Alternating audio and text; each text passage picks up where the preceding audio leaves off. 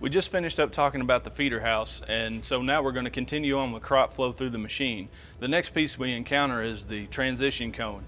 The transition cone has vanes inside that we want to take a look at every once in a while, make sure that they're not worn out, that they're not bent or damaged from foreign objects coming through.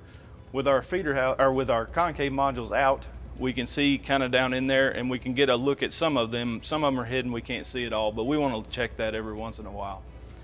As crop continues to flow through, the next thing we encounter is our ras bars and concaves. We want to, at this point, it's very important to check that the pinch point calibration has been done on the frame. That ensures that the crop moves evenly through the rotor tube as it progresses toward the rear. At this point, we also want to look at the wear that we see on our ras bars. These ras bars are held in place by a single bolt. And when we start to see that the ras bars are kind of getting wear on the leading edge and that the head of our bolt is starting to get smaller and is getting worn off slick, that's the time we need to be changing those.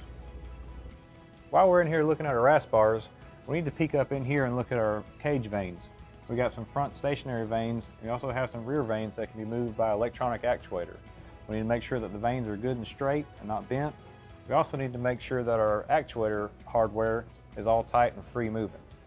Once we get done with that, then we put our concaves back on and check our hardware, make sure our hardware is all tight and straight.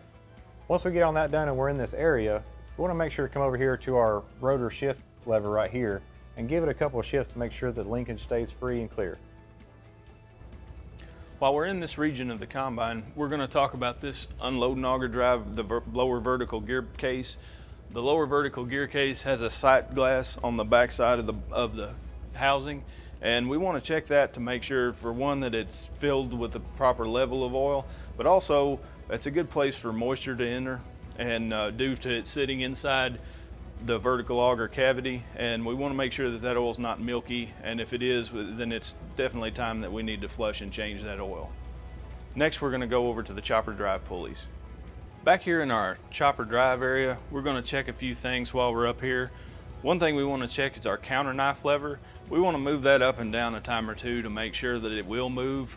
If it binds up on us, that's a good indication that we could have some damaged knives inside, or we could have some crop buildup that needs to be cleaned out.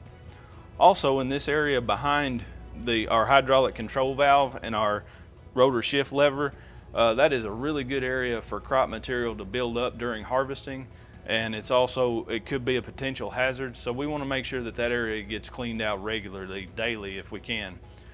Also, behind the chopper pulleys back here, we have another area that's prone to crop buildup, and we want to make sure that we get that area cleaned out as well.